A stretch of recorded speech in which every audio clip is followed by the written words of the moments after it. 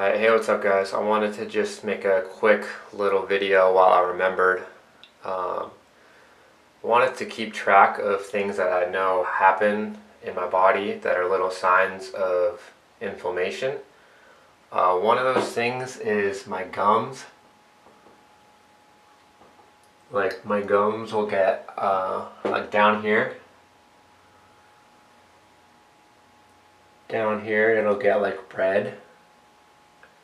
And it seems to be very correlated with what's going on in my gut, as well as my tongue. Like my tongue will have different coatings and different things like that. But I wanted to kind of just make a first video. Make a first video to just remind myself to keep tracking this. But there's definitely connection.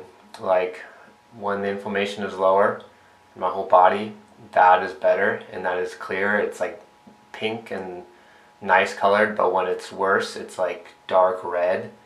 So that's one thing. Another thing is like if I scratch, so if I like scratch my arm,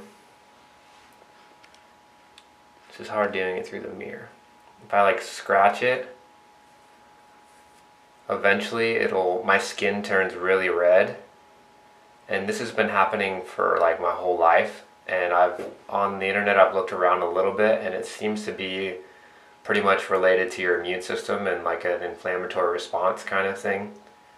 And so it's kind of hard to see, but it turns red. Like I could write on my skin. And yeah, that's just those are two things that I want to kind of put out there as being super connected to your gut and your bacterial balance in your body, is the state of your gums, and obviously your tongue too. That's kind of those are similar. So that, and then also just your skin and any like, yeah, see it's like it's hard, it's still red. It's still, yeah, you can see it right there. It's still red.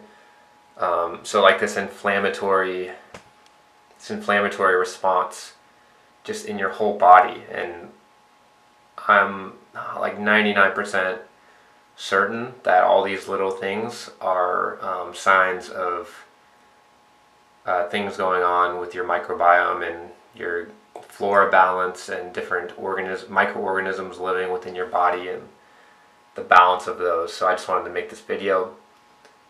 I don't know if I'll even upload this, but yeah, peace.